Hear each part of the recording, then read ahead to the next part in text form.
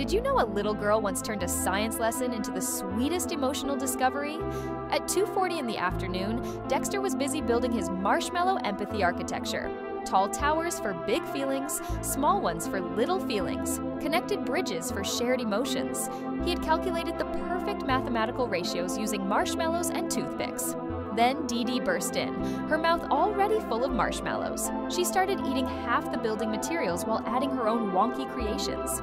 Her towers leaned on each other for support, defying all of Dexter's careful planning. Soon other children joined in, building their own feeling structures. The controlled lesson became a collaborative emotion city where different buildings supported each other. Kids learned that feelings are stronger when they connect and help one another. Dexter watched in wonder as his precise experiment transformed into something magical. Dee Dee proudly showed off her marshmallow friendship castle that held up all the other buildings. Sometimes the messiest approach creates the sweetest understanding.